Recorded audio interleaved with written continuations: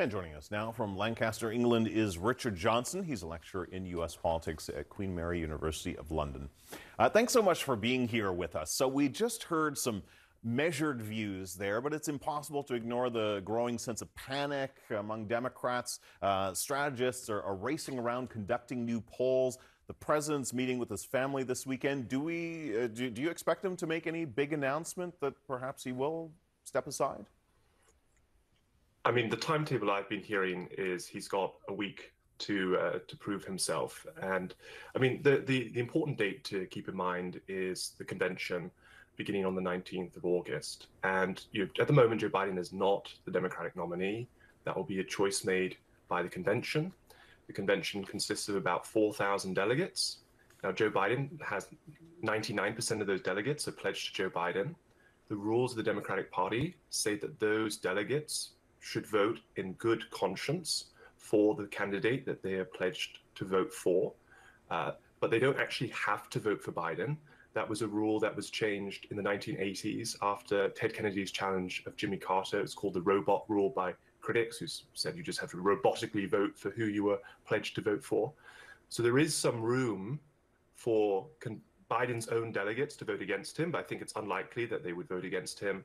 And so the question really then is a much more closer question, much more proximate question, which is, would Joe Biden himself pull back and in effect open up the process for a replacement? Exactly right. And if he were to, I mean, looking at some of the editorials that were in, one of the many blows was that New York Times editorial, and in it they wrote, "There are Democratic leaders better equipped to present clear, compelling, and energetic alternatives to a second Trump presidency." But is that true? I mean, one of the problems is the lack of a clear successor. Normally it would be the vice president, but as has been pointed out many times, her numbers are actually worse than the president's. That, I think, is exactly the problem. And that has been the problem all along. I think there was a chance that Joe Biden might have been voluntarily a one-term president. He ran for president in 2020, saying that he'd be a bridge to the future. When he selected Kamala Harris 4 years ago as his vice presidential nominee, many people thought that in effect he was going to prepare her to be his successor. But from the start of his presidency, doubts emerged about her ability to connect with the electorate, perceptions of her competence and so on, some fair, some not so fair. And I think Joe Biden, in effect, decided at some point during his presidency that Kamala Harris would not be a strong candidate against Donald Trump. And that determination really, I think, meant that he had to run for re-election, because Biden couldn't say, I'm not going to run for re-election, but I also don't have confidence in my vice president to succeed me as the nominee. And that is, I think, still his problem right now. Is, I think, probably the biggest barrier to him pulling back is his lack of confidence in Kamala Harris. But then if, there's a groundswell for somebody else, let's say if they were to, I guess, leapfrog her metaphorically there, would there be a danger of alienating certain groups of voters and the party essentially tearing itself apart? Exactly. So then the problem becomes, okay, well, in theory, Biden could say, actually, I want us to have a fully open convention. I release my delegates. I want them to listen to the speeches. Perhaps we'll have some CNN debates in the next few weeks between potential candidates, and my delegates can listen to those debates.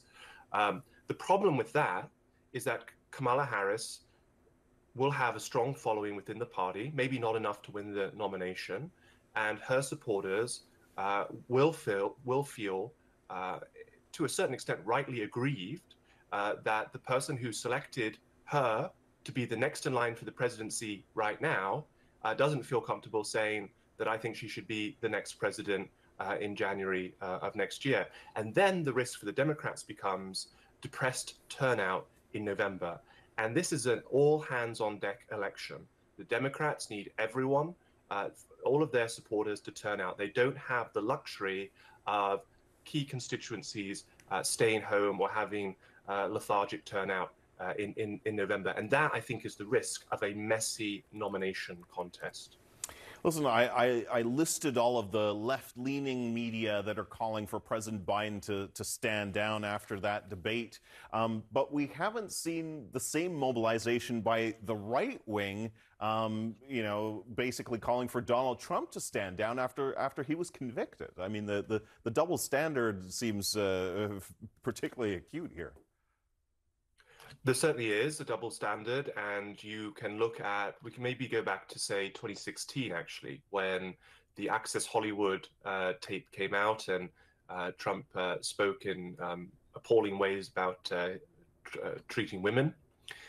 There were calls at that time for Trump to stand down. I think if you look back at the media commentary around that time, people effectively thought Trump would be toast in the election. Trump's inner circle told him to plow on, to ignore it. The fundamentals of the election were what mattered more, and in that sense, they were vindicated. I think the Republicans took a certain lesson from that, and I wonder if the Biden inner circle will take a similar lesson. Obviously, it's a very different set of circumstances, but the Biden campaign might basically say, look, what really matters is the fundamentals of the election, the economy, the fact that you have been the president. People know you can be president because you are the president at the moment. And I think there is a chance that Biden does pull through. I'm not saying it's the right decision for November, but I think that there will be strong voices who might even look at the Trump example and say, you can weather this storm and still win. It'll be a fascinating a window of decision, as you spoke of there, as we see what happens. Richard Johnson, thank you so much for your analysis. Really appreciate it. Thank you.